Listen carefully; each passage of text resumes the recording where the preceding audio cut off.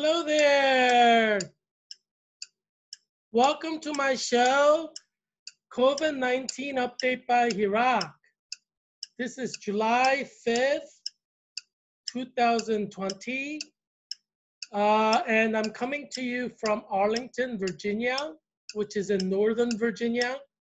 And Arlington County borders on Washington, D.C., Alexandria City, Falls Church City, and Fairfax County. Yeah, if you ever visit Washington, D.C., you can visit Arlington. We have the Pentagon here in Arlington, Arlington Cemetery. A lot of great ethnic foods, especially from Central America, South America, Arabic countries, and Ethiopia. Yeah, so if you're interested in trying any of those foods, we have great restaurants in those, cuisine specialities. Yeah, so, as COVID-19 continues,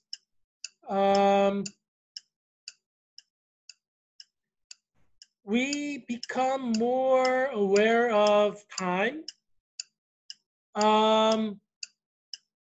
And how time is passing, but how time is precious, because we see a lot of people getting COVID, and we see people dying from COVID.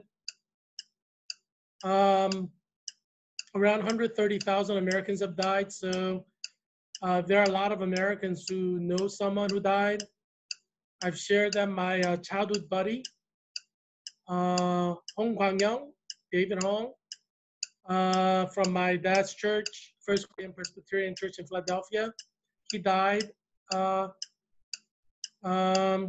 while ago.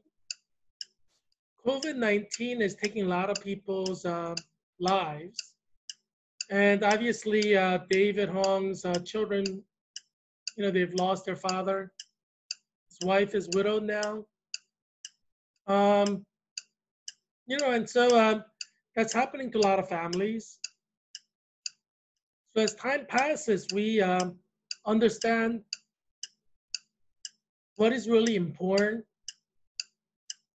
how time is precious, as we all face death. And we know that as much as time passes,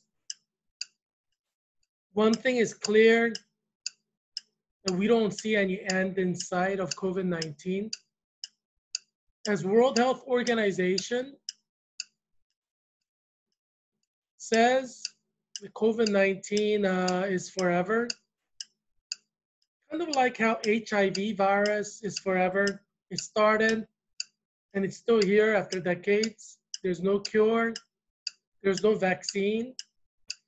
You can take antiviral medication to reduce the viral load. It sometimes works. It doesn't always work. Same with hepatitis C. There's no vaccine after decades, and that's forever. Both of them are 365 days a year virus. The difference is COVID-19 is highly infectious, whereas with HIV virus and hepatitis C virus, you can't get it just by talking to people who have HIV or hepatitis C. With COVID-19, you can get it just by talking to people who have COVID-19.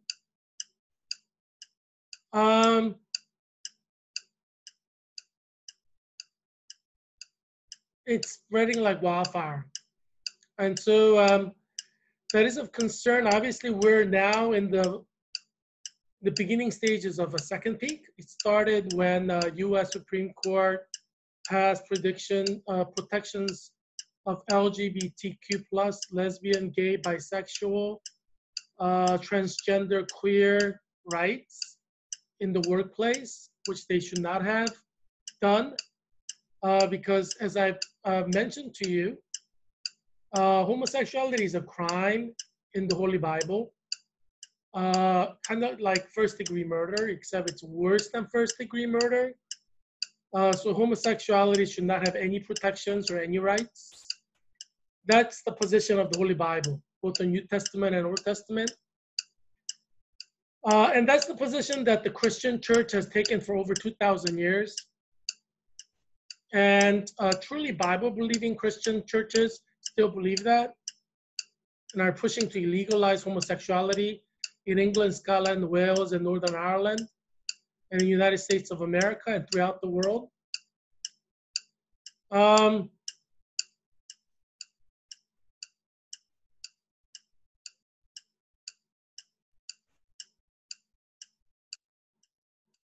Obviously, God's in control, and God will enforce his law through his holy angels. And so I've explained from a spiritual angle, COVID-19, it's God enforcing his law against homosexuality upon nations that tolerate homosexuality or protect homosexuals or homosexual rights in any shape or form, as lesbian, gay, transgender, queer, bisexual rights. So God punishes nations that protect them and their rights.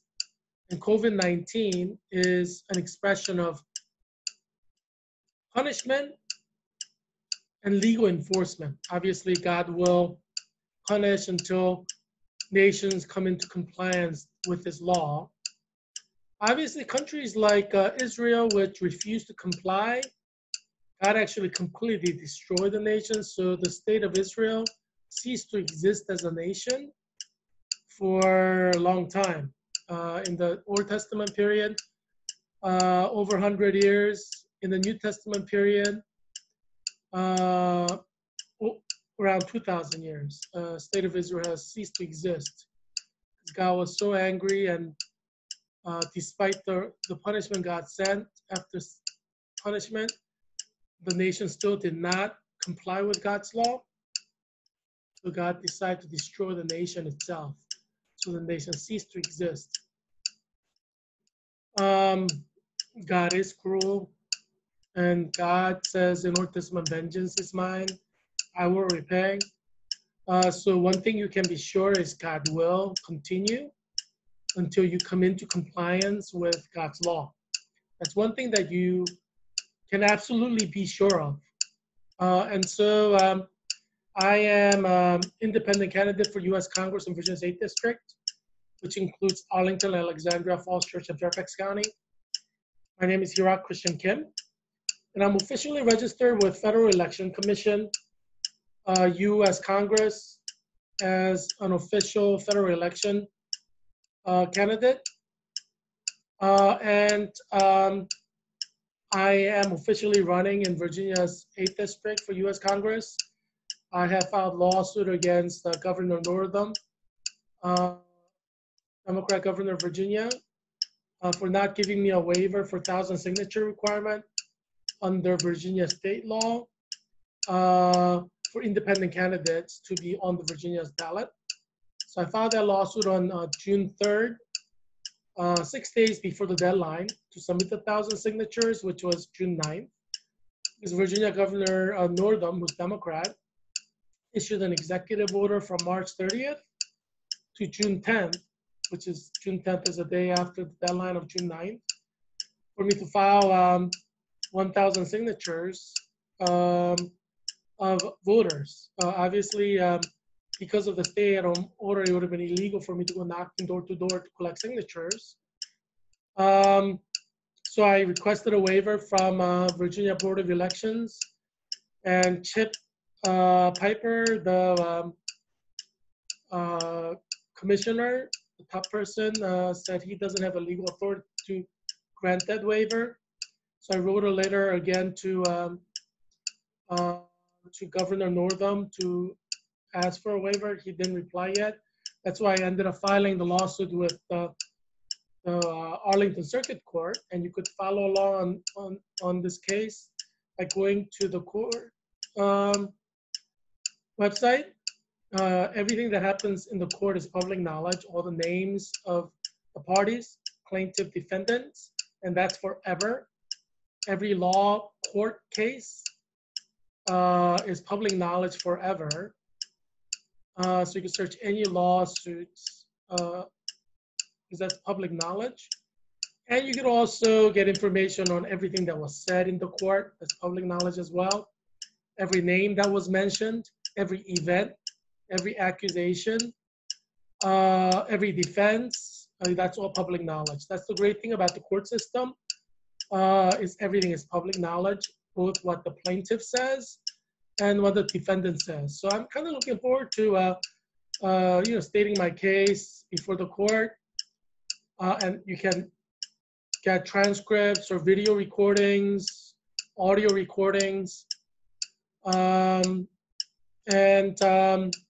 interested to hear what Virginia Governor Northam has to say. So, you can follow along. It's going to be an exciting summer, but yes, the reason I'm mentioning this is I'm an official candidate for U.S. Congress in Virginia's 8th District, and I will be on the ballot on November 3rd. Obviously, it's going to go through several court cases. Virginia Sheriff's Office has served Virginia Governor Northam officially on behalf of the court, and Virginia Sheriff has served Virginia Board of Elections. So everything is going legitimately. I'm legitimately in the race until November 3rd. I expect the court to order Virginia Board of Elections to put my name on the ballot because, Governor Northam made it impossible for me to collect the signatures. So I expect justice and fairness to be issued by Virginia Circuit Court or Arlington Circuit Court. So yeah, so everything is legit and official. So expect my name to be on the ballot on November 3rd, 2020. And you should vote for me, obviously, because I'm the best candidate, far better than Don Beyer, who's a Democrat, or running in Arlington, Virginia, Alexandria, Fairfax County, and Falls Church, Virginia's 8th District.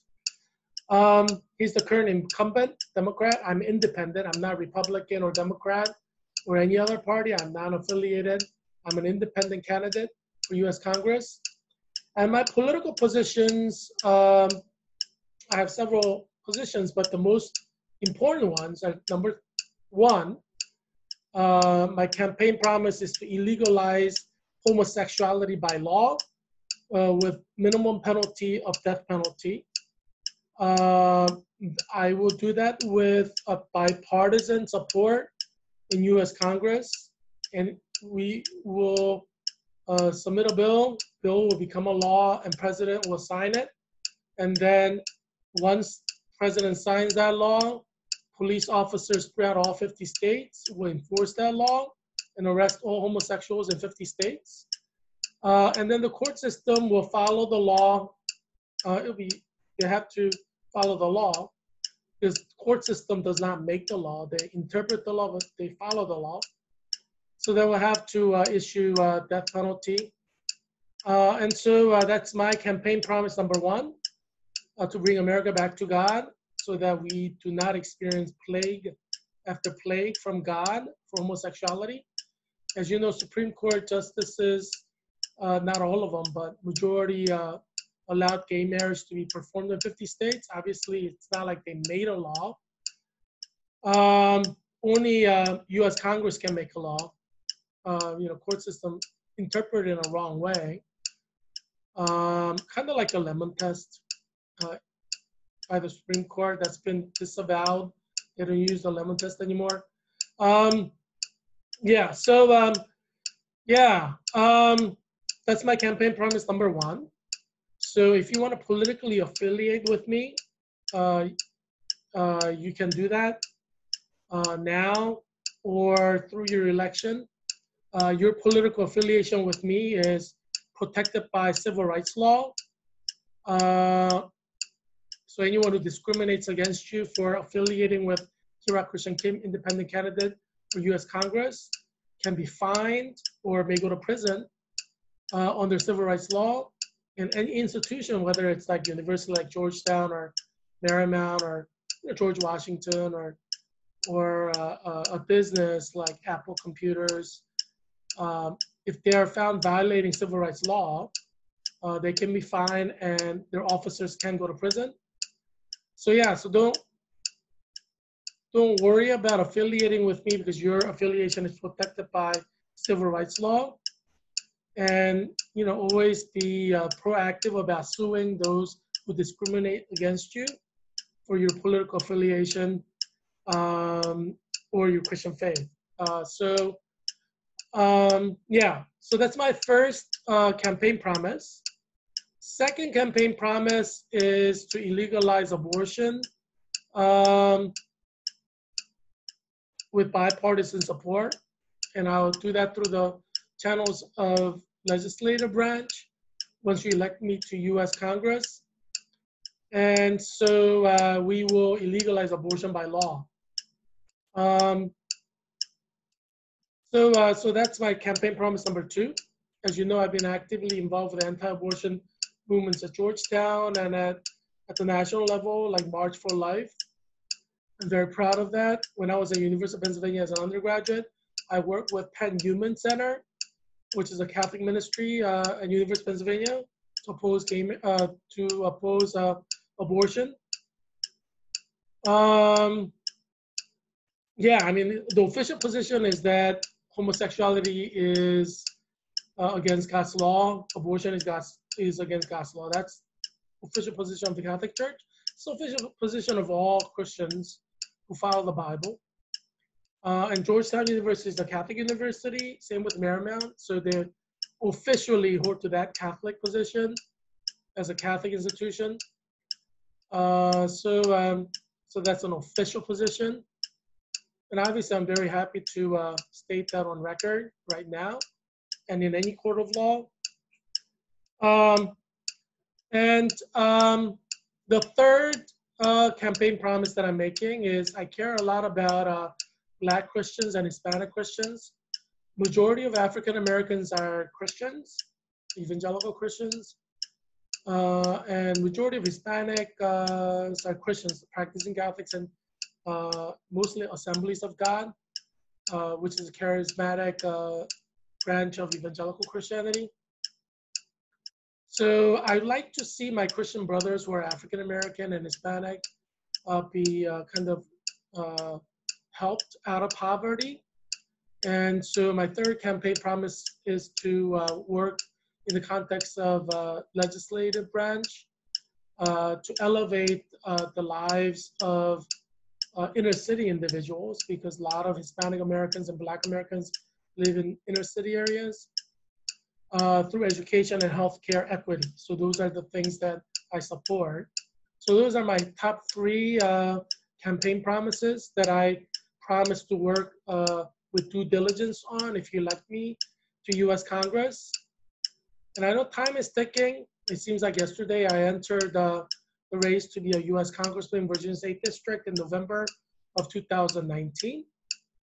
Ironically, my campaigning has paralleled COVID-19. And obviously God's in control, so God must have a purpose for that. But yeah, COVID-19 started in November. I filed to be an official candidate for Virginia's 8th District in November with Federal Election Commission in November. So yeah, COVID-19 and I, we're paralleling each other's movements. It's kind of ironic, but God has a sense of humor.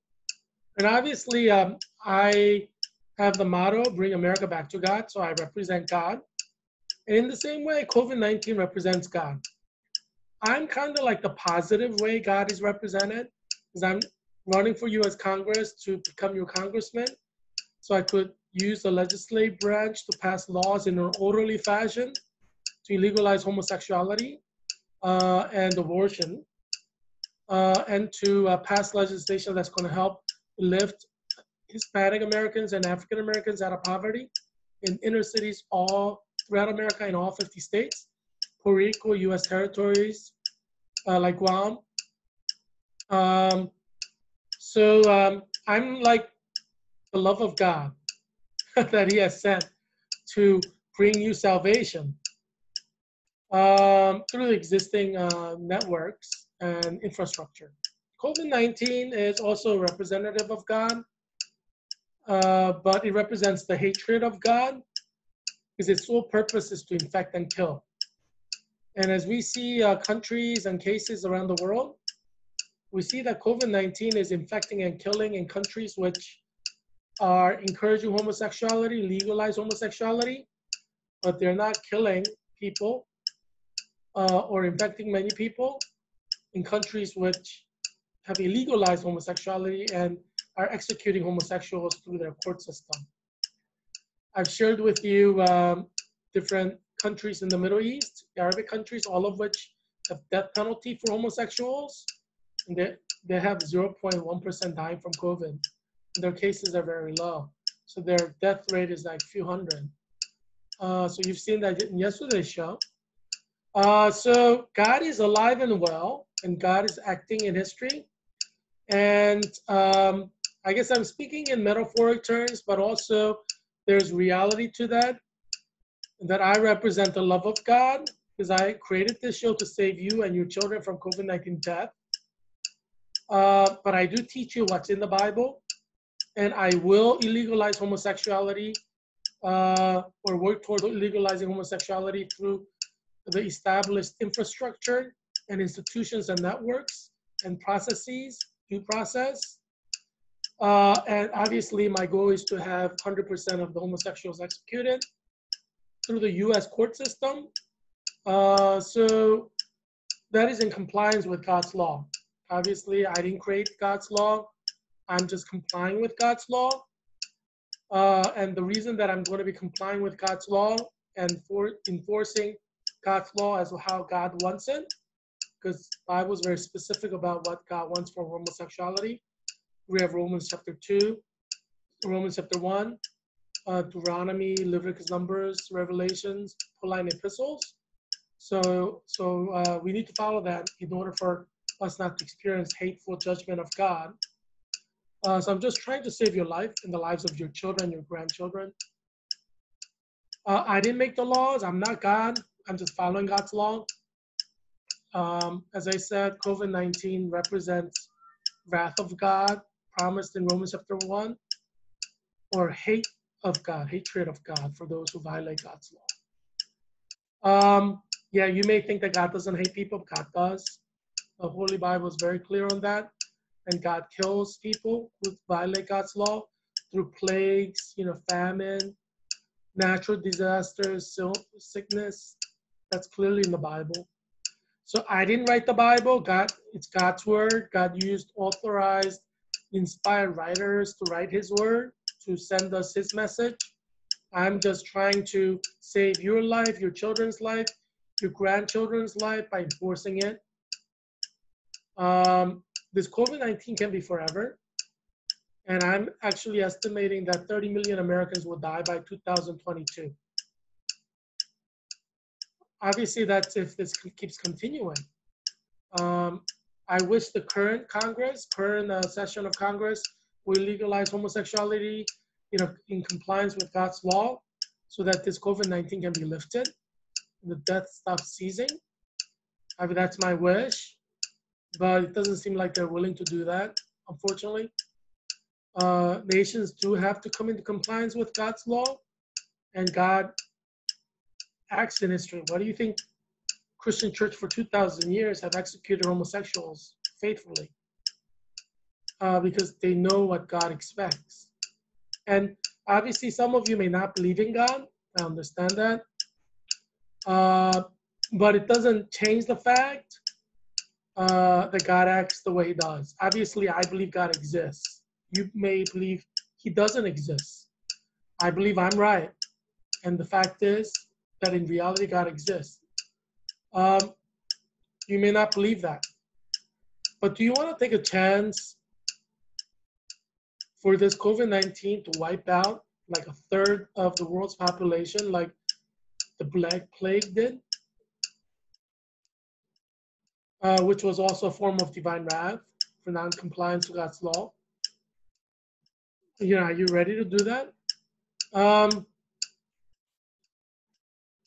Yeah, I mean, you may be an atheist, but you must consider the fact, what if Heerak Christian Kim, independent candidate for U.S. Congress, is correct? That 2,000 years of Christian history shows the work of God. The Bible is actually the truth. What if? Yeah, I mean, I believe it's a fact, so I am going to, go forward with that in order to save your life and your children's lives. And this will be done in an orderly fashion. Yeah, so vote for me on November 3rd, 2020. You need to take a stance in order to save your children's life, in order to save your grandchildren's life. The wrath of God continues. First peak was reduced, and God created a horrific event, George Floyd event, as a trigger to ensure that second peak starts in June. Because if it weren't for George Floyd protests where massive numbers of people gathered together, chanting and yelling and talking to each other, it's possible the curve might have been flattened and we might not have had the second peak. I mean, that's possible. So God plans every detail out in history. So God planned out for George Floyd, and the spirit of evil went into that police officer who kneed George Floyd for 8 hours, 8 minutes. It was in God's predestined plan for that to be videotaped and for the police officer not to stop kneeing. And the suspect for 8 minutes so that he would die. That was all in the plan of God, because God needed a trigger to start protests throughout America so that second peak of COVID will start in June. God pays attention to detail. And obviously, you know, I am a historian. And I generally interpret history from a professional angle. But I'm also an expert of Old Testament and New Testament, trained in theology. I'm an expert in theology, both historical theology and systematic theology. So when I'm wearing my hat of a theologian, I can interpret history through theological lens. And theology obviously includes God, whereas secular historiography does not. So when we study history from historical theological perspective, where God is actively involved, we talk about God as the prime mover, and there's a term called providence of God, which states that God plans out all the details and he executes them.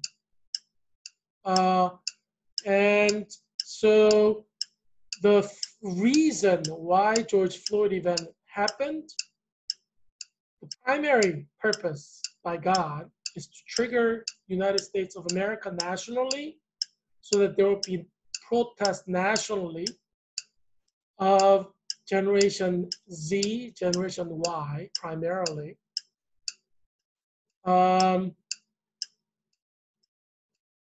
And some Generation X, to usher in the second peak of COVID that would primarily target Generation Y and Generation Z. It's not an accident that the protesters of COVID-19 are the majority of those who are being infected. Not necessarily from the protest itself. That's what triggered it. It could be in a bar setting, in a pool setting, in a beach setting, other social settings. But the first peak of COVID primarily targeted elderly. And you must understand that during the first peak, Generation Y and Generation Z talked to each other.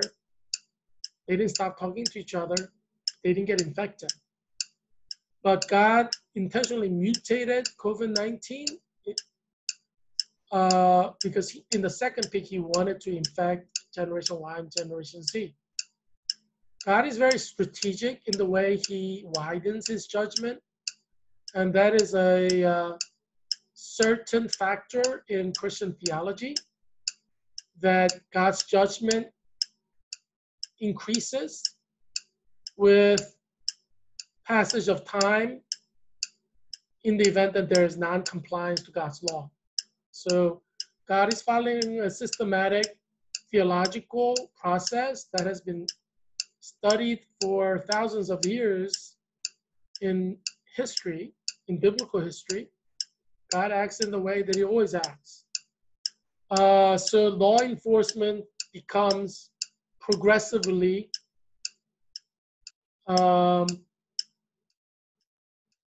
more grave.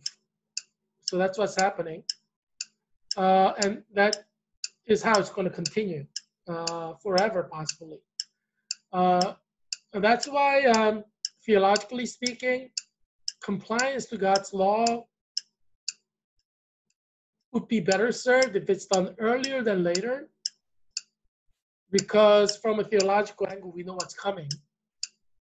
And obviously, we talk about it as a spiritual angle, because theological is an academic study of the Bible along the framed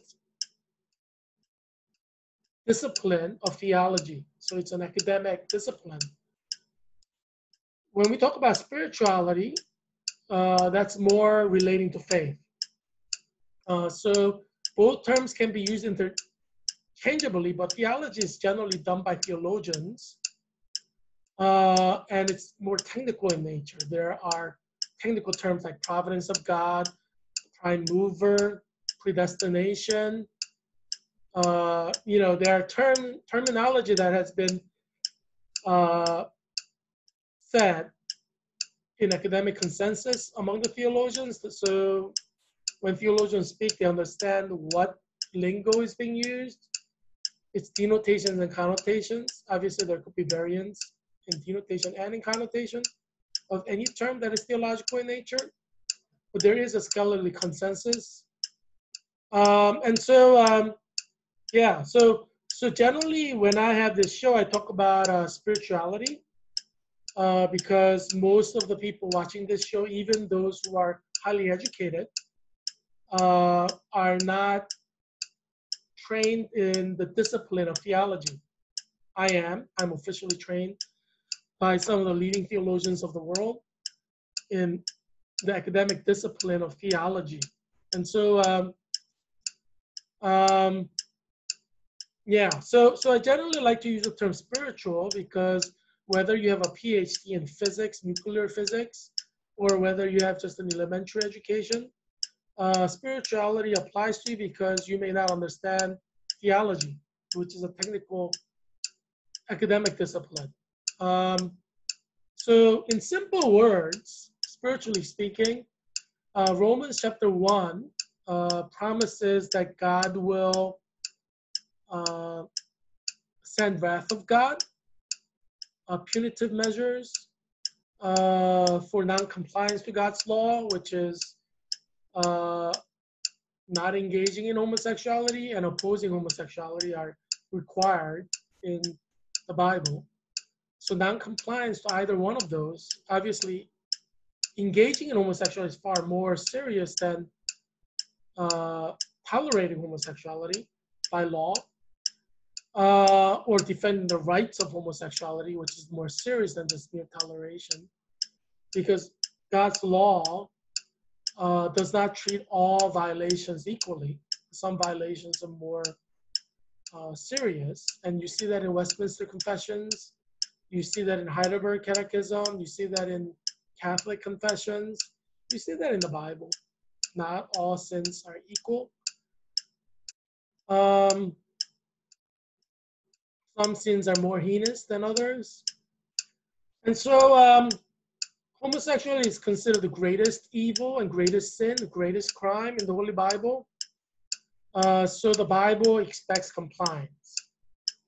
And that's why the Catholic Church refuses to ordain any homosexual, recognizes that no homosexual will get eternal life, that no male-to-male or female marriage can be conducted as a holy matrimony. because violation of God's fundamental law. So until America comes into compliance with God's law, you should expect the wrath of God to be operative against America and every U.S. citizen. And that's why I'm running for U.S. Congress, so that I go to Congress and with bipartisan support, illegalize homosexuality in the way God wants it to be legalized. Because the moral code of God, the Bible, is applicable in the world, regardless of political system, whether you're communist, fascist, socialist, democracy, capital, like monarchy, you need to illegalize homosexuality with minimum sentence of death. It's required by God. Until you come into compliance to that, you should expect horrible things to happen at the hand of God, what Romans chapter 1 calls wrath of God. And that's why I'm running for U.S. Congress, and I shifted my focus a little bit more to accommodate the present reality. As I said, COVID-19 started the same time that I started running for office, November, and I represent the love of God in theological terms. COVID-19 represents the hatred of God. So there's heaven and hell, there's love and hate. God generally uses dualities in the world to operate.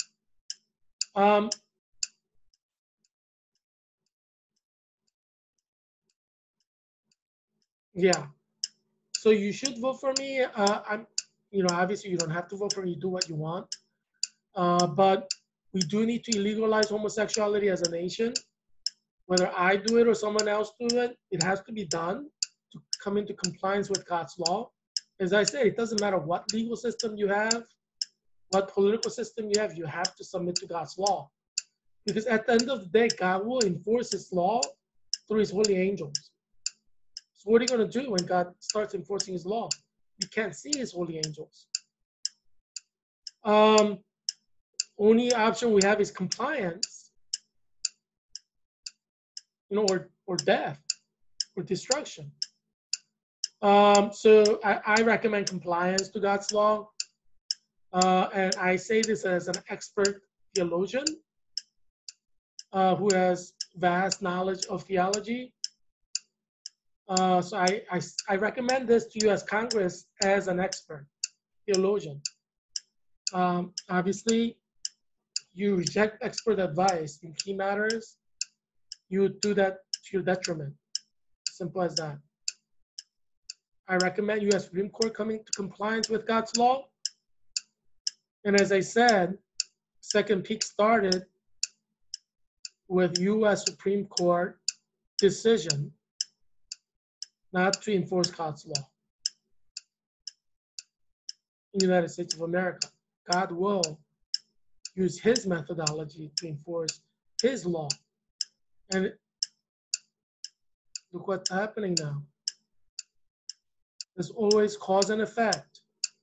In the natural world as well as in the spiritual world, there's always a cause and effect. You have to trigger something.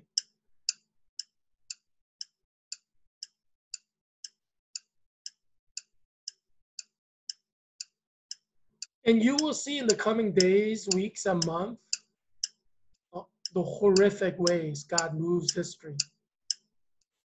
You will see. You haven't seen anything yet. God hasn't even started. God's been kind.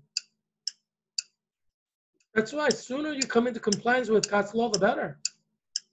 Because God never loses. He's Almighty God.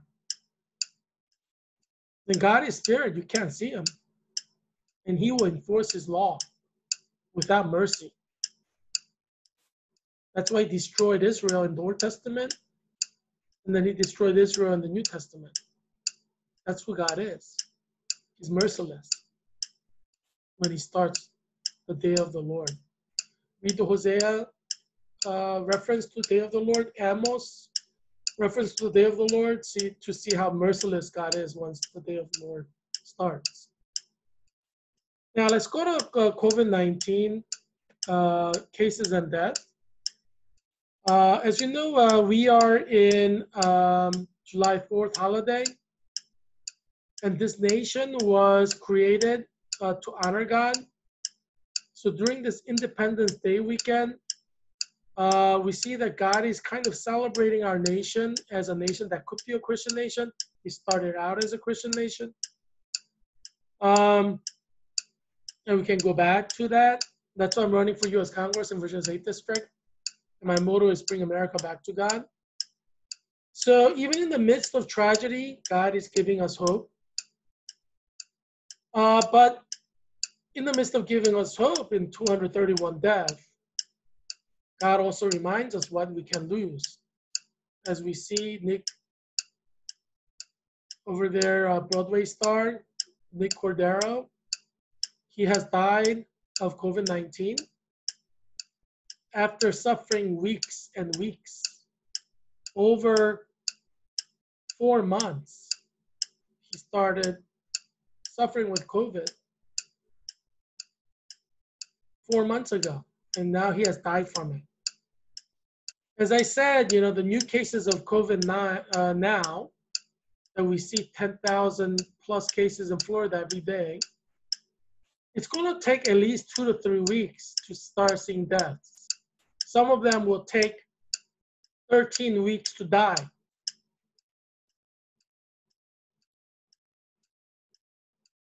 Almost no one will die like right away because your condition has to get worse and worse. And if you're in a hospital, your rush to death slows down. So whereas if you didn't go to hospital, you may die in a week. If you go to hospital, you will take 1 month to die. And some of you may live. And that's why we're not seeing the spikes in death yet. It's coming in 2 to 3 weeks. You'll see thousands of people die. We know this because hospital beds are filling up. ICU beds are filling up. People are getting intubated in ICU generally intubates people, puts breathing tube down on you. So we know death is coming. And that's why we can say with confidence that thousands of people will die per day in the coming weeks. Because hospital beds are filling up. ICU rooms are filling up. As I said, people are not sent to ICU unless they're about to die. Some live, but many die. And this is happening in many states. So as Dr. Gottlieb today said in Face the Nation, in the first peak, we only had one epicenter, New York. The second peak right now that's happening, we have multiple epicenters. California, Texas, Florida, Georgia, Arizona, and other states are becoming epicenters. So that's why you can expect far worse deaths in the second peak than the first peak. All the experts expect it, and you should prepare yourself. And obviously, God sends us signs. The reason that Nick Cordero died at this particular moment is a sign to remind all of us, to remind you, that death is coming. Lest you forget. He's a very famous guy. And he was in need of double lung transplant. That's how destroyed his lungs became. COVID-19 can destroy your lungs. It can coagulate your blood, meaning thicken your blood so that you have heart attack or stroke, which is your blood vessels in your brain getting blocked. Clock is ticking. And at a certain point, the clock will stop.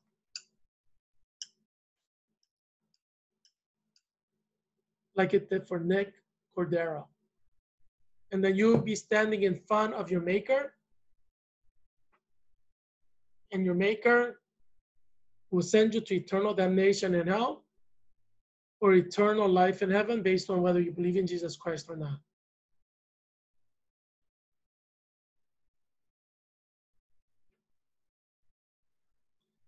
So today, the death toll stands at 129,904.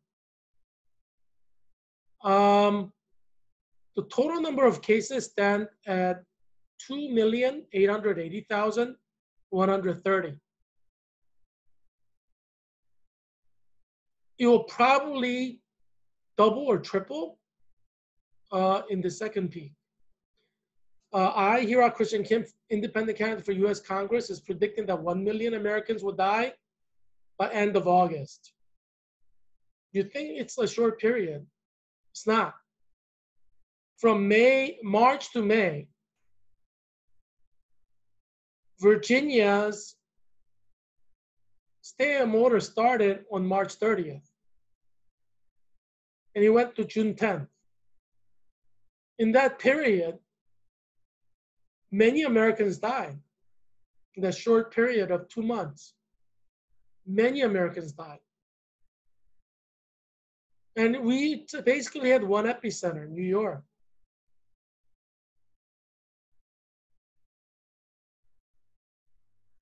As Dr. Gottlieb pointed out, now we have many epicenters. And so I don't think I'm wrong to predict 1 million people to die by end of August. I think that is scientifically feasible. I think Dr. Gottlieb would agree with me that's possible. I believe that Dr. Fauci would agree with me that that's possible, that Dr. Hahn would agree with me. And Dr. Redfield would agree with me that that's a possibility from a scientific perspective. Because every single COVID case can end up in death. Right now, the death rate is 5%, but if you run out of ICU beds, you run out of nurses, people can die. Today, I was watching news on CNN, and one of the experts was saying, we can always create hospital beds, but we cannot create nurses. So yes, we're running out of hospitals. We could always build a tent, create more beds, but all the nurses are stretched now beyond limit in Texas, like in cities like Houston and Austin, which have either reached or are reaching capacity in their hospitals. And his argument is, yeah, we can always create more beds, rooms with more beds, but we cannot create more nurses. And that's why he's worried.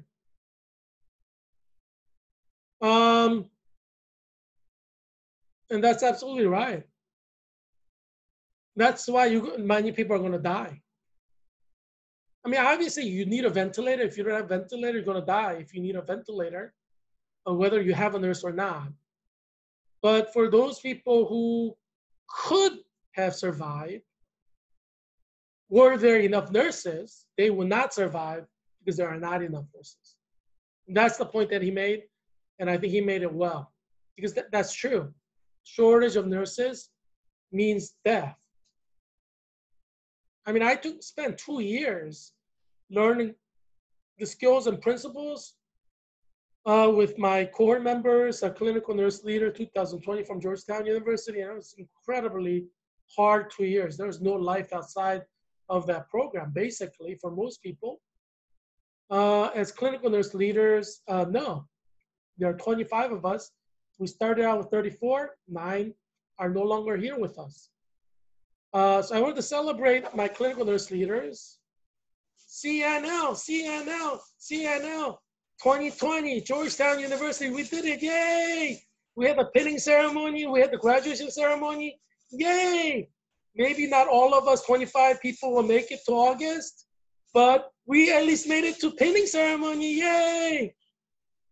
I can't lie, I'm sorry, but because we're facing COVID, we don't need any more lies. I know a lot of people lie just to get by, but you know, the white lies, you know, they say grease is the wheel, but you're facing death. You may die. before August? I mean, do you really want to lie when you may die by August or before August? Or you may die before Christmas? I mean, do you want to live a lie? It's ridiculous. That's why I'm not going to lie to you. I am aware, just as all the nursing professors at Georgetown, that some of the clinical nurse leader students who go to hospital for clinicals for next 4 to 6 weeks can get COVID and die. We're beginning second peak, but it's going to be going higher. Yeah, so I mean, I hope none of them die, obviously, but they can. So that's why I can't honestly say we're going to have 25 people in August, because you know how you have a sick feeling that something's going to happen. I have that feeling in my stomach that 1 or 2 will die, and I may be wrong. I hope so. Maybe it's just what I ate for dinner. But I don't think anybody doubts that they can die. I mean, obviously, Georgetown University forced everybody to sign a waiver saying we will not hold the Georgetown University responsible if we die. So by definition, they're expecting potential death. So it's not like I'm saying something that Georgetown University doesn't expect to happen, because they made them sign a waiver saying that if they die, they're not going to hold Georgetown University responsible for going to clinicals. You know what the contract says? The waiver document says, Georgetown University explained to me that there are other ways to fulfill clinical requirements. I understand that, but I decide not to use the alternative methods to fulfill my requirements for graduation, but to actually go to the hospital setting. Since I have chosen to take the risk on my own, if I get sick, I am responsible for it.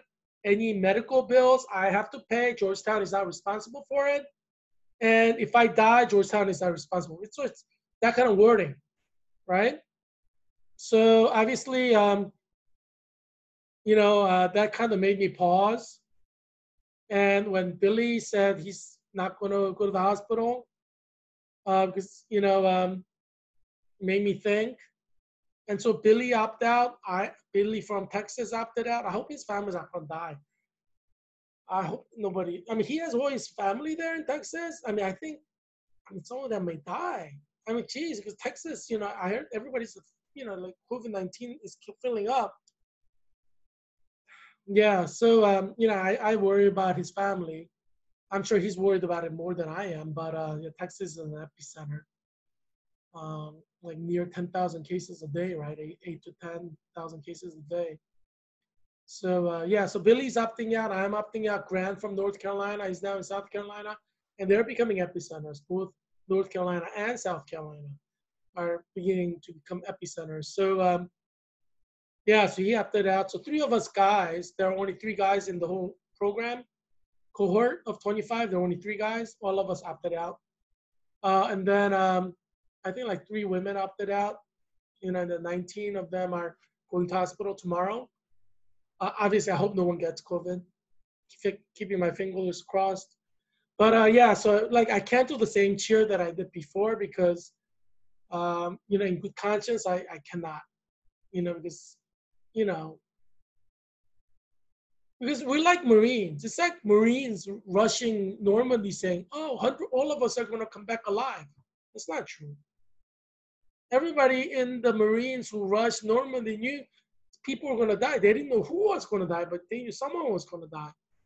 And you just have to be realistic about this. You can't, as first responders, expect to live, everybody to live. It's just, if you want everybody to live, choose something else, like don't become a Marine,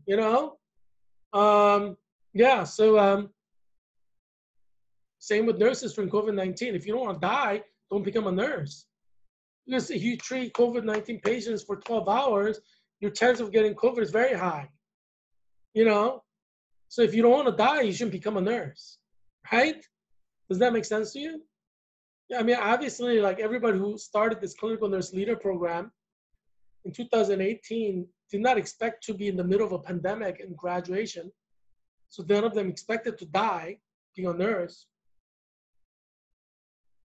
In fact, before COVID-19 started, being a nurse was probably the safest job. I mean, how many nurses have you heard of who died while working as a nurse? It's not like being a police officer, being shot at by criminals, or being a soldier, right? Or even like in construction, there's a lot of accidents that kill them. But yeah, I mean, nurses, how many of them die just in work? I mean, almost never. Um, so yeah, so when we started in 2018, 2 years ago, nursing was probably the safest job. Nobody expected to die from it. But now it's the most dangerous job in America. It's more dangerous than being a Marine.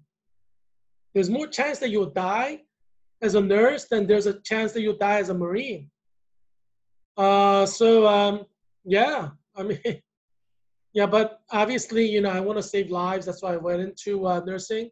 And so I'm looking forward to working as a full-time nurse, helping out with COVID patients in August. So I'm interviewing for positions right now. I had an interview on Friday as well, or Thursday. Friday was a holiday, but yeah. So I'm excited. Obviously, I follow the call of the Lord. God guides me through my life, and I'm open to that, and I pray. I talk with God. Prayer is talking with God, right? God's alive. God communicates with you, right?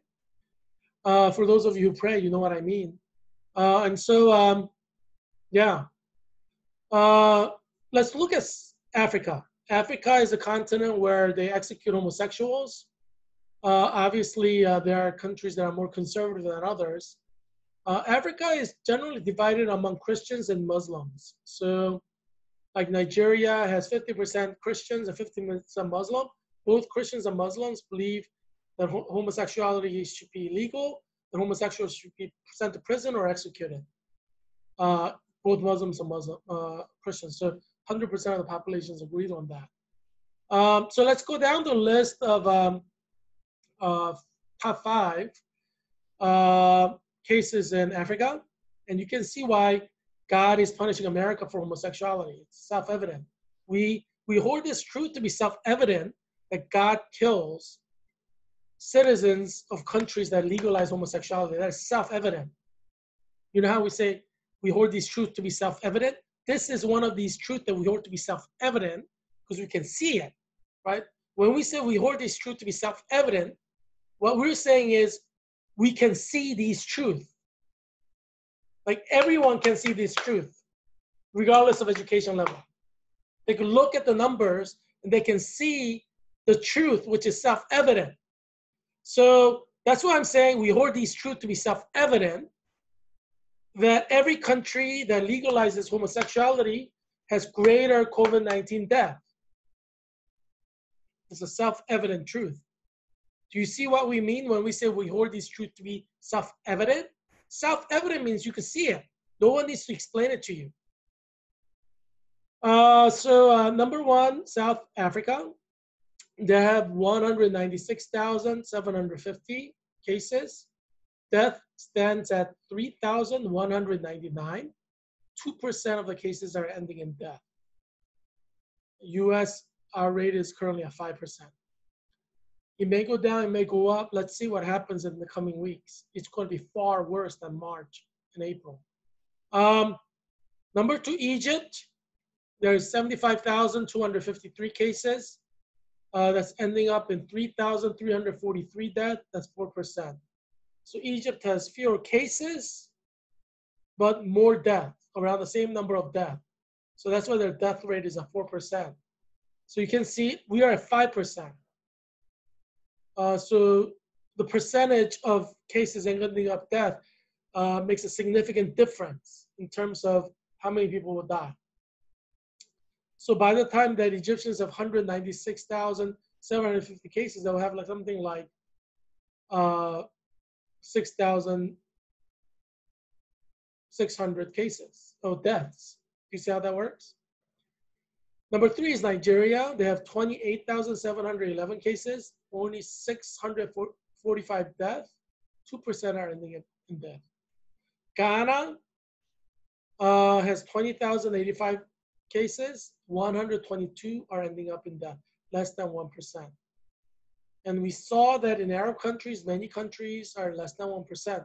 Because Arab countries are 100% Muslim and they're more strict about observing God's law than mandatory death penalty for homosexuals.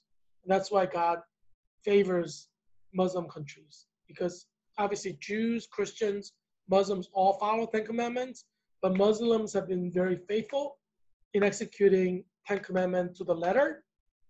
And although you need to believe in Jesus Christ to go to heaven, on earth, when God's angels enforce God's law, is strictly based on observance. It's like any legal code. Doesn't matter what you think or believe, it's compliance. And so that's what's operating here. So it doesn't matter if you love Jesus. God's law will be enforced based on whether you're keeping the law, the letter of the law. So what you feel about Jesus is irrelevant. You can love Jesus all you want. If you are not in compliance with God's law and you don't repent, you'll receive the judgment of God. So that's how laws work. See, do you see why theology is important? Because unless you are studying theology at a very high level, you can't understand the difference between going to heaven and being punished on earth. You can love Jesus, you can be truly born again, and you may go to heaven, but if you're not fully complying with God's law, God will punish you on this earth for non-compliance. Have you heard that from your pastor? Well, he should have taught you that because that's in the Bible. Obviously, theologians systematize it because it's an academic discipline, and systematization is important in academic disciplines. Algeria is number 5 with 15,941 cases, and the death rate is 952. And so they have 6% death. But they don't have many cases, there are many deaths. And Algeria is, as you know, a little bit more relaxed about homosexuality because, they still execute homosexuals, but they don't always enforce it like they do in like Saudi Arabia, for example. Because Algeria was a colony of France. That's why. Now, there's an outbreak right now among fraternity houses in University of Washington. As you know, that's where everything started in America in terms of first peak. And now they're about to experience a second peak, which shows us that New York can also have a peak as well. And, we expect New York to have a second peak. And for just as many or more people to die in the second peak in New York, I think everybody expects that to happen. It's just a matter of time. And I think Governor Cuomo understands that too. It's just a matter of time before second peak hits New York. And so we see a second peak starting in University of Washington, and a lot of people getting infected. Living in close quarters, that will infect a lot of people. So we're seeing that. So we're in this now, but obviously, as World Health Organization says, this will continue forever. And as I pointed out, it's going to get progressively worse. Spiritually speaking, because God likes to add punishment upon punishment for continued non-compliance. The punishment gets incrementally worse or more severe. That's the way God works.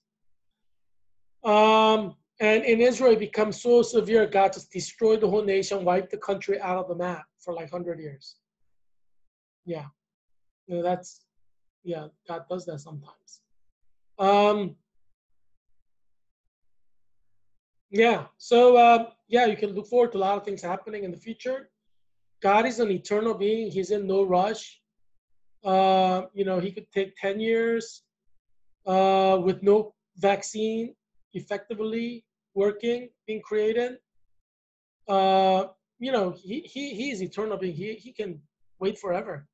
He could do this like slowly over like 10 years, over 50 years. Yeah, he's eternal being. He doesn't really, you know, our sense of time is a little bit different from his sense of time. That's why he made Israelites wander in the desert for 40 years. I mean, everyone who came out of Egypt died. Only people who were born in the desert were able to enter into the promised land. 40 years is a long time. And it's a journey that should have taken them 40 days, month and a half. And God made them wander around in the desert for 40 years. That's how cruel God is. Yeah. For them to suffer and suffer and then die in the desert without seeing the promised land. That's how cruel God is.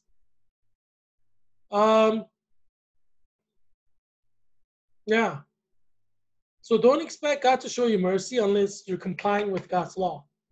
Only way God's going to show you mercy is if you come into compliance with God's law. If you do not comply with God's law, do not expect God to be merciful to you, because God is not merciful to those who violate his law.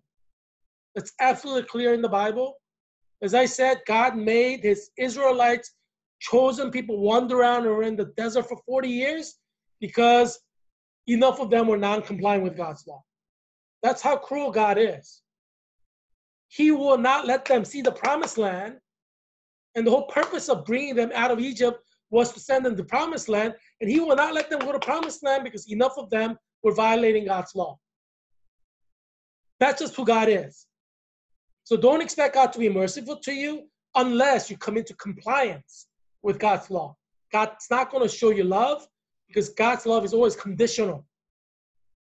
Unless you're complying with God's law, don't expect God's love to operate with you and your family and your children.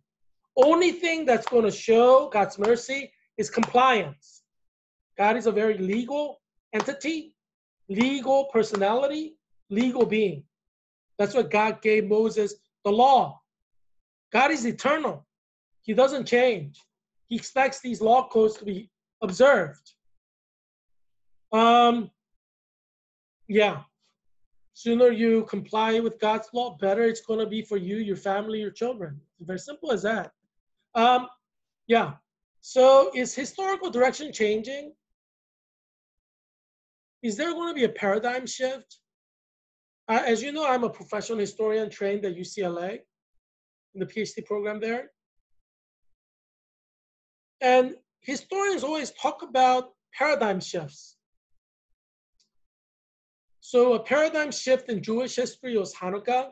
There used to be legitimate priests of Jerusalem temple who are called Zadokite priests, who were descended by blood, through the bloodline from the first priest, Zadok, who was the priest of David, who became the high priest in Solomon's temple. And after that, all the high priests were Zadokites. But in the Maccabean revolt, these country bumpkin priests called Maccabees, they usurped the office of the high priesthood, and they weren't Zadokites. And then they claimed that office for themselves. And we call that a paradigm shift because for hundreds of years, Zadokites, bloodline of Zadok, were high priests in Jerusalem temple. And then after the Maccabean revolt, basically that's Hanukkah, non-legitimate priests, non-Zadokite priests, became high priests of the Jerusalem temple. So we call it paradigm shift because obviously history of Israel shifted from legitimate priesthood to the illegitimate priesthood. Obviously legitimacy as defined by the Jewish text, right? That was operating until the illegitimate priest took over. And then we talk about the illegitimate priests tried to rewrite history by destroying statues and monuments that were established in honor of the legitimate priests. Yeah, illegitimate people always destroy monuments. That's what they do.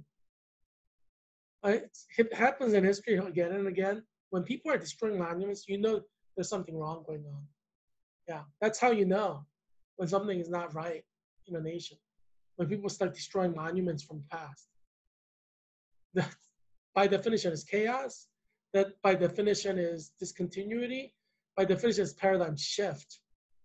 Obviously, you know, when a country tries to dissociate itself from its past, it often sounds a death knell of that country. Just because every nation, every people, every institution needs continuity. Without continuity, people cannot exist, nation cannot exist, institutions cannot exist. It's just by definition. And we see that in history. And in science, we have a term for that called entropy. Like anything that is a viable organism, the moment it's not able to maintain its continuity, it starts degenerating, and then it goes to destruction. It's kind of like aging. Every person is born, and then they're living in a continuity, right? They're growing, right? They're able to maintain their growth. But at a certain point in the aging process, your body starts to degenerate. You become weaker. You go through menopause. And you know that death is coming closer to you because you're losing muscle mass, you know, bone density, you know, and so there's a type of entropy that happens in the human body. And so, so whenever there's a paradigm shift, whether at a social level or body politic level or an individual organism level, you know that there could be problems, right? Yeah. So I am just throwing this question out there. I'm sure we need more time to talk about this. But I want to introduce the concept of paradigm shift so that in the future, when you see this show, you kind of are familiar with it. So I could take you a little bit further in your intellectual development in terms of understanding what paradigm shift is in history. So I'm introducing the term, technical term, so that you know, you're kind of initiated into historical discourse. Now, first article is called the third highest single day total, 10,059, pushes Florida past 200,000 COVID-19 cases. At the current rate of 5% dying, obviously, you're expecting 10,000 to die in Florida from that number alone. Obviously, they're going to add like 10,000 every day. So in 10 days, it'll be 300,000. In which case you expect about 15,000 to die in Florida. At that total of 300, 15,000 would die at some point. So the percentage will remain constant, or is kind of expected to remain constant at this point. Obviously, if ICU beds run out, nurses run out, the death rate will go up. So we can go from 200,000 cases to 300,000 cases at the normal level of 5% death. You expect 15 to die, but if you run out of nurses, you run out of ventilators, you run out of PPEs, you run out of hospital beds, you may have 50 people die, 50,000 dying out of 300. You see how that works? Yeah. In which cases, death rate is no longer 5%. Yeah, the significant quote from this article in Miami Herald written by David J. Neal is, the 10,059 confirmed new novel coronavirus cases from Sunday's Florida Department of Health update. The third highest single day total behind Saturday and Thursday shot the state pandemic case numbers to 211,000. So the significant information that you should take away from that particular quote is that the three highest numbers were on Saturday, yesterday, and Thursday, a couple days ago, and today. That's the most significant information you take from that quote, meaning we haven't reached the peak. It's still going up. That's why I'm predicting that 1 million Americans will die by end of August because cases are going up. Death will definitely go up. And if you run out of nurses per patient, if you run out of ventilators, you run out of PPE, you can't even have 100% of the new cases ending up in death. New cases which come to hospital. Yeah. That's why I think I am being scientific to predict 1 million, because at a certain point, death will exponentially grow. Once you run out of PPE, you can double the death numbers in a couple of days, or even a day. Yeah, so you have to expect that. Remember, 1/3 of the world population died during the Black Plague. So this is not new. If 1/3 of the world's population died from COVID, you cannot say it's the first time that happened in history. You can't say it. Because there are pandemics that killed 1/3 of the world's population several times in past history. So you're not special in that regard. You're not making history because 1/3 of the world's population died from COVID. That's happened before. It's nothing new. There's nothing new under the sun. Yeah. And don't doubt that that could happen. None of the scientists are doubting that can happen. It can happen. World Health Organization is saying, even if you're infected with COVID this summer, you could get it again next summer and die from it next summer. Yeah, Dr. Fauci said antibodies do not confer total immunity. Like, you may be immune for a few days, but you may not be immune after that. So you could get COVID this summer, survive, you could die after getting COVID during Christmas time. That's why this is a scary thing. That's why I don't think you should doubt that 1/3 of the world's population can be killed by COVID. Second article, 121 University of Washington students infected in Greek row outbreak. Greek row is like rows of Greek houses. Greek meaning fraternities, right? So you have fraternity row, like they have houses where fraternity brothers live, and there's a row of them. And it's just like a dormitory, it's not really that different. So let's say at Georgetown University, you have college dormitories. People are living in the dorms. You're walking in the hallway. How are you going to avoid them going to the shower? The hallways are very narrow. So COVID-19 is going to spread like wildfire. There's no way you can avoid it, because when you're walking in the hallway, they're so narrow, you cannot have a 6 feet apart. It's impossible. The building is not designed to have 6 feet apart walking in the dormitory hallway.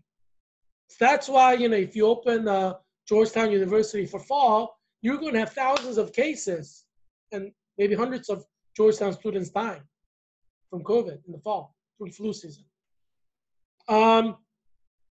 The significant article from that, and which is NPR, it's written by Rachel Treisman, is the quote, "The University of Washington announced on Sunday that at least 112 fraternity house residents north of its Seattle campus have tested positive for COVID-19, bringing the total number of students infected on Greek Row so far to 121. The 9 additional students who tested positive were close contacts of the residents, but do not live in the fraternity houses, according to a statement from the University of Washington." So maybe they're girlfriends, like women who crashed their party.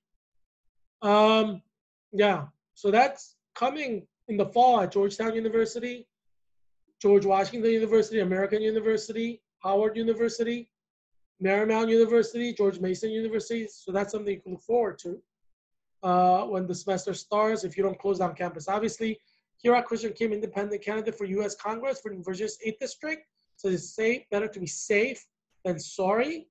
Better to be safe than sorry. And do not open it. Do not open the campus, because once you open the campus, then you're opening the Pandora's box, and thousands can get infected, hundreds can die.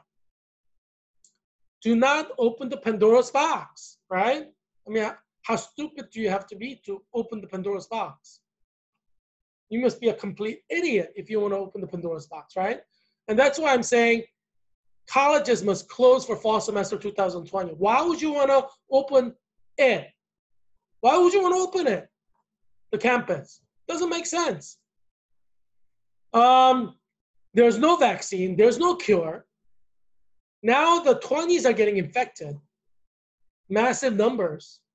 And we're going to find out in weeks to come and months to come the kind of damage it's going to do. And obviously we can't know the long-term damage because you need time.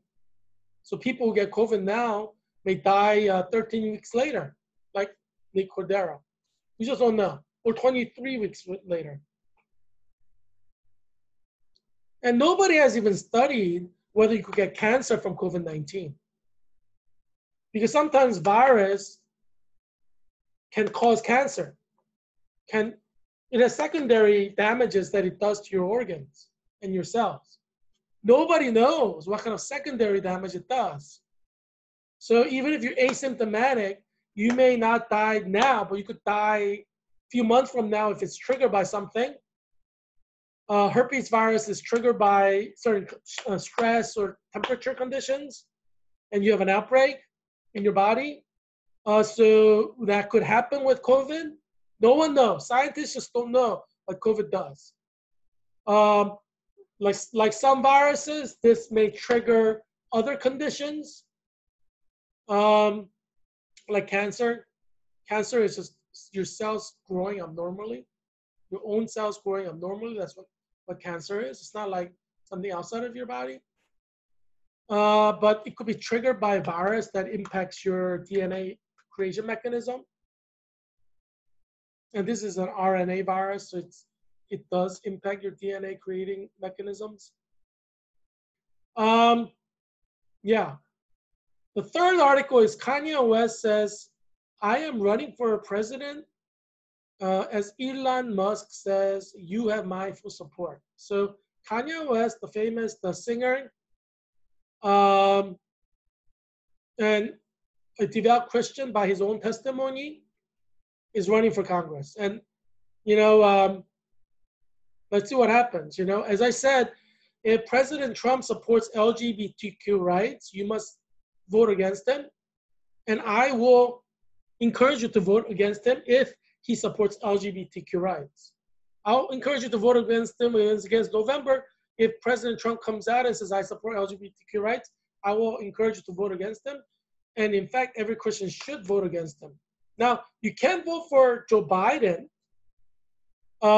because he's LGBTQ rights supporter as well.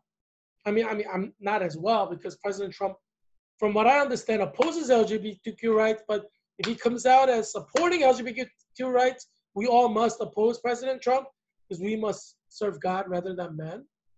Now, if Kanye West comes out and says he opposes LGBTQ, he opposes abortion, then I say let's vote for Kanye.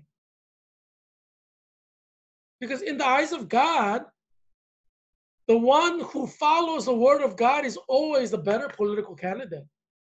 So if President Trump says, I want to legalize abortion, but I want to protect gay rights, then you have to oppose President Trump because gay rights is far more serious than abortion.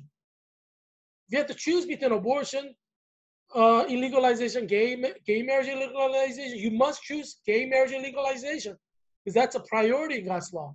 That is more important than murder. As I said, because murder is not as serious of a crime as homosexuality in the Bible. So if you have to choose between two, like if you had to choose one to illegalize, you have to illegalize homosexuality. That is a priority. That's why that's my campaign promise number one.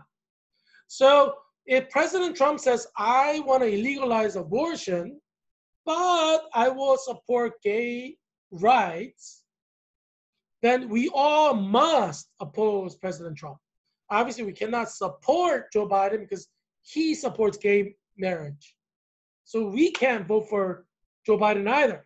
But if Kanye says, I want to legalize gay marriage, homosexuality, and excuse me. If Kanye says, I want to illegalize abortion and I want to illegalize homosexuality, we should all vote for Kanye.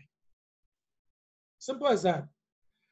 Obviously, let's see. Why do you think Kanye will make a worse president than President Trump? I mean, he's a highly competent individual. Kanye, look, you know what he has accomplished? He's a self-made man. He used to work at Foot Lockers, from what I understand, right? He worked like for minimum wage, like, fitting people's shoes, like Al Bundy in Married with Children. And then he started rapping and he made himself into a famous singer. He created a music empire, and then he created a clothing line. I mean, he diversified into clothing. He kind of became like what Calvin Klein, an African-American Calvin Klein. I mean, you know how hard that is to do? Did he get an MBA to do it? No, he did it without an MBA. I mean, he's, obviously a person who can make himself into a famous singer and then create a clothing line that becomes a multi-billion-dollar business, can run a country. I mean, he's like the Black Trump, who's not in real estate industry, but like in, music and, clothing industry. His wife, Kim Kardashian, I think she's Armenian. Kardashian, I think it's Armenian. Maybe she knows like my friends in Glendale and Pasadena, like Michael Matussian, my best buddy. He was, he was an undergraduate at UCLA. My best buddy from UCLA, who worked with me at Student for Christ at UCLA, and Ara Kundakchian, who was a master's student at UCLA when I was a PhD student. Maybe she knows them, because the Armenian community is kind of small. You have like hundreds of thousands in Pasadena and Glendale. They know everybody. So she probably knows like, my Armenian friends. But anyway, she created a perfume and cosmetic line that's like multi-billion. So, these are competent individuals, from worldly standard. And, Kanye wants to honor Jesus, and Kim Kardashian as well. So I don't know why anybody would think that they are not competent to run the country. I mean, obviously, I voted for Trump in 2016, and I'm planning to vote for President Trump in 2020, unless he supports gay rights, then I will not, 100% guaranteed, vote for President Trump. I will vote against him. I'll write in someone else if I have to. But obviously, if Kanye runs, then I'll throw my support behind Kanye. If he says, I oppose gay marriage, homosexuality, and abortion. Other issues are not that important, really, for Christians. Obviously, I have issues that I care about, but the most important thing is abortion and gay marriage. Those are two determining factors, because do you want to have another COVID-19 if we ever get out of this? Yeah, that's why. So Kanye for president, if he opposes homosexuality, wants to legalize it, he wants to legalize abortion, go on record to do that. And if President Trump supports gay rights, I'm not even going to think twice. I'll vote for Kanye. And I encourage every Christian I know, every non-Christian I know, to vote for Kanye if he says he wants to legalize gay marriage, homosexuality, and he wants to legalize abortion, and President Trump supports gay rights. Yeah, I guarantee you. Why shouldn't Kanye be president? Maybe it's God's will that he becomes president. I mean, you can't judge people by their cover. I mean, I think his cover looks good, but some people may say, well, Trump looks more, presidential. I don't know if people say that or not. But I think Kanye looks fairly presidential to me. So, I mean, there isn't really an image of who the president is. Once you get elected to the president, you are the president, so you're presidential, right? I mean, it's like when you go to prom, you don't go in like sneakers, right? You wear like a tuxedo. So you may be like a gangbanger, you may be a rapper who's never worn tuxedo, but you wear your tuxedo to the prom, then you look sharp. You look good. You look like anybody who wears a tuxedo. So I know a lot of people like to judge people. I came from the hood, right? I grew up in Logan, Philadelphia, which is like all African American. When I was growing up, I was like the only non black person in my street. Um, and so I have a particular appreciation for black people, and I appreciate the fact a lot of black people are very good evangelical Christians. I respect that about black people. Um, and if Kanye is faithful to the Bible and opposes um, homosexuality and abortion, why shouldn't he be president? I don't see any problem with him being president. And there's no reason to say he can't do a good job. I mean, what are you basing that on? It's like prejudice, right? Um, like before President Trump became president, did you think they would do a good job as president? I thought that, based on the fact that he made this real estate empire out of nothing. I thought he would make a good president, and I'm proven right. I think President Trump is a very good president. But same with Kanye. He started with nothing, and he created himself into a music icon, and then he created a music empire, and then he created this clothing empire. And his wife is just as smart.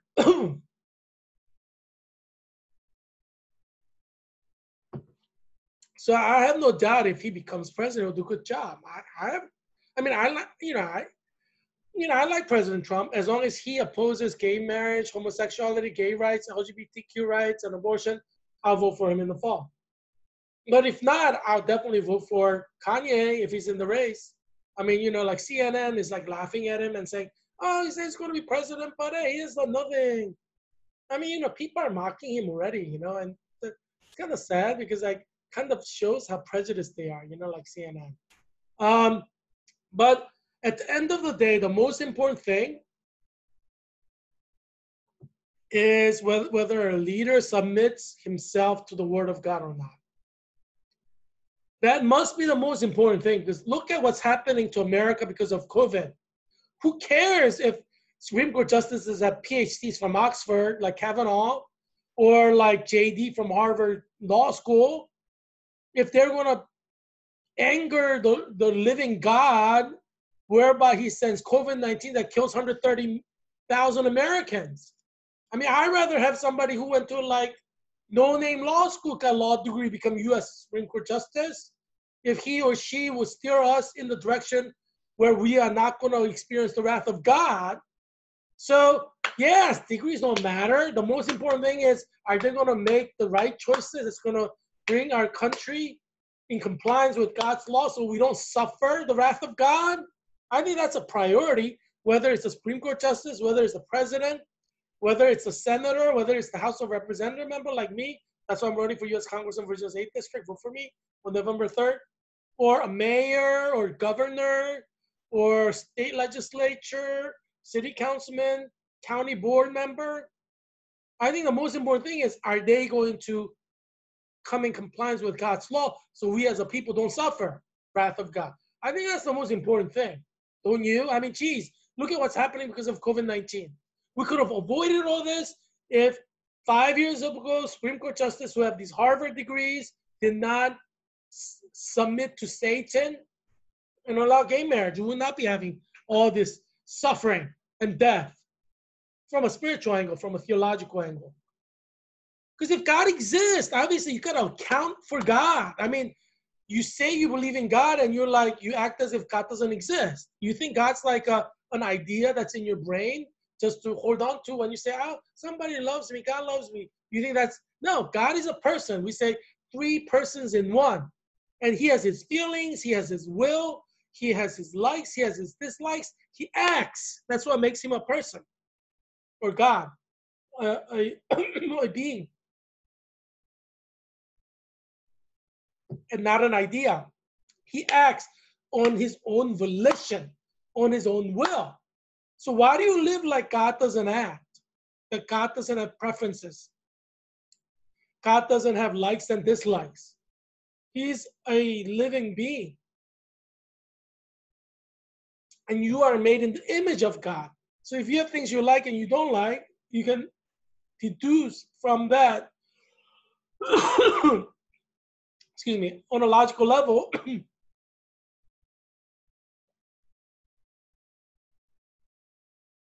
that God has his likes and dislikes. You're a rational being. You need to use your critical thinking about God. Do you want to survive COVID-19 or not? If you want to survive COVID-19, you got to use your critical thinking about God. You're not going to survive COVID-19 if you don't use your critical thinking skills. Yeah, so I'm going to provide you with information you need to survive. Because I want you to survive. I want your children to survive. It's very important that you survive, right? Because that's so you could do more things for God, for example. So I created this show to help you survive. Yeah, so I hope you enjoyed my show today. This is a daily show, so check in tomorrow as well. Watch this show. Yeah, so I'll bring you more information tomorrow that will deepen your insight and understanding about the world around you. And I'm the Leonardo da Vinci of 21st century. There's no question about it. And those of you who see this show, have seen this show for a while, understand that to be absolutely true and self-evident. You know that's a self-evident truth. And so, yeah. So check back tomorrow. Tell all your friends, those you love, even those you hate. You don't want to die from COVID, right? To watch this show every day so they could survive. You got to watch the whole show from the beginning to end. There's a lot of information that you need to survive COVID-19. Survival is work. You need to work to survive. You can't survive sitting there eating bonbons, doing nothing. So, yeah. So watch this show. Take notes if you need to. So you don't forget some of the important things that you learn. Yeah, so I hope you survive, your children survive. Encourage your adult children to watch this show as well. Because sometimes we discuss adult topics. That's why I say adult children, because I need to discuss all the issues. And some of the issues are kind of, more adult specific. But we need to discuss them because obviously all aspects of human life must be discussed. Remember, you could die by August. You could die by Christmas. This is not time to live a fake life. It's not time to live a lie. We are faced with existential crisis. You will die if this goes on at the probability that is very high. It could even be 1 in 3. Yeah. So let's be honest. Let's do what is right. As I said, I did not make God's law, right? If I were God, I don't know what I would have done, but because I haven't really thought of myself as God, because I don't want to anger God because he sees my thoughts. I don't want to think like I'm a God, because God's a jealous God. God says he's a jealous God. You have a jealous God up there. You don't want him upset. So yeah, I'm very careful not to make the jealous God, who is God, who said he's jealous. He told us he's jealous. So I don't want to make him upset. So I'm not going to take things away from him, how jealous people get. And God said he's jealous. So, yeah, that's why I didn't create the law. I didn't create the rules. I'm just going to follow it because this jealous guy gets really upset when you don't follow his rules, his laws. You see what I'm saying? Yeah. Yeah, that's why I want to help you as well. As I say, I follow the Jesuit tradition, Cura Personalis. I want to help you survive COVID-19 physically, through healthcare, through mental health, through emotional survival, social emotional matrix, environmental matrix, but also spiritual matrix, because spiritual world is real. Why do people act like spiritual world is like fake? No, spiritual world is more real than your real world because God is everywhere. God sees everything. God is omnipotent. So that world is far more real than any physical world you can see. Do you see? That's why I cannot ignore the spiritual dimensions because cura personality, cura personalis, treatment of the whole person requires this. You cannot survive ignoring the spiritual reality. Yeah. So I want you to survive. So I'm going to bring the spiritual reality in that is more real than any physical world you know. Yeah. You've been in the academic, you've been in the workplace too long. You've been in the world so long. You've kind of like lost touch with the Bible. You need to get back into the Bible, understand what the Bible says about God. Yeah. Anyway, yeah, so I'll bring you more information you need to survive COVID-19. So tune in tomorrow. Yeah, if you're husband and wife, it's a good idea to watch it together and discuss, yeah. And then kind of break things down for your children, your non-adult children. Make sure you pass on the knowledge, right? That's what makes you good parents. You learn something new that's important, and then you teach your children kind of in a way that a parent will teach their children, but you need to pass the information on to your children, whether they're 5 years old, 10 years old, 15 years old. It's your job as Christian parents to teach your children what is right. So pass it on. Yeah. So I look forward to seeing all of you tomorrow.